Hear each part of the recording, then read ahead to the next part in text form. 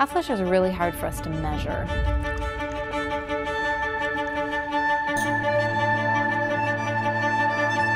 Sometimes it's difficult to capture them or try and figure out what's happening or if we've made a difference with a certain treatment. We can't see necessarily what's happening in a woman's body, and so we assume that it doesn't really exist. And so the myth we're trying to dispel tonight is that hot flashes aren't real. We can make that visible for people to actually see what women are experiencing, that you can see the heat of the hot flash.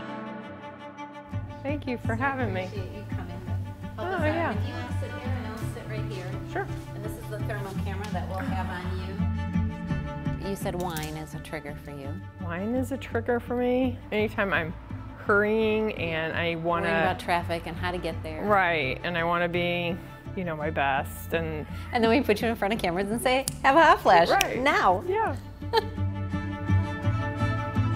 Thermography is interesting. So it's picking up a temperature change in the body. This isn't a room temperature issue. This is an internal heat. And on the thermography camera, you can see that. You could see the color changing from within out. So I think it conveys that experience that women are having too.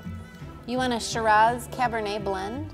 So I don't recommend at home trying to trigger hot flashes, but for the purposes of the film, we're going to trigger. It's a great excuse, isn't it? We're going to try and trigger a hot flash.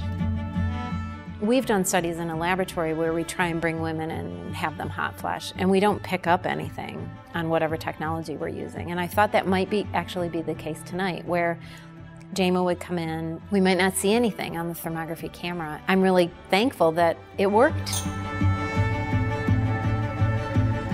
I've been flashing while we're talking. I don't know if you can pick up on it. But you can hot. feel it? Mm-hmm. With Jama tonight, we saw where she was hot. So we saw in her face primarily and her cheeks when she turned her head to the side, her ears were really hot. Because so much of the heat is internal, sometimes you can see people sweating. But even tonight when Jama was talking, she was talking about how sweaty she was and her hair was clinging. And I couldn't see that. I was sitting right across from her. And so with the thermal camera, the thermography image, you could actually see that color change, and it does make the hot flash real for people. It's not all in a woman's head, it's a real phenomenon.